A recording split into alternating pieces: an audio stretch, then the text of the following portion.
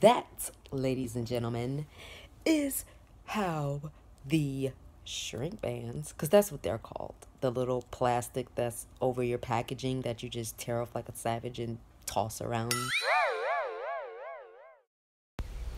Okay, so generally you're going to take whatever you're wrapping and your little shrink band, whichever you want to call it.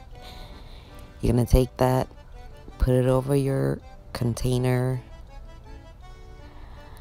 turn your blow dryer on. You really want to let it heat up first because it'll be a much smoother process, I should say.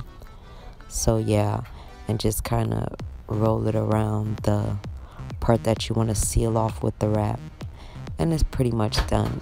It's very quick, very easy, very simple.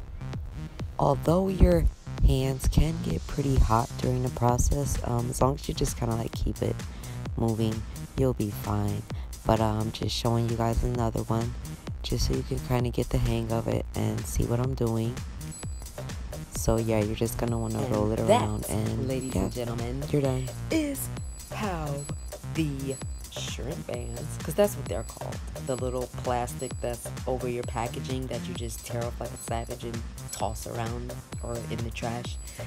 Yeah, those are called shrink wraps, and that's how you put them on. It's supposed to be with a heat gun, but yeah, I'm working with what I got. Blow dryer. I told y'all I put these nails to work, which is why they're looking like the way they are looking. Metro Boomin want some more, nigga.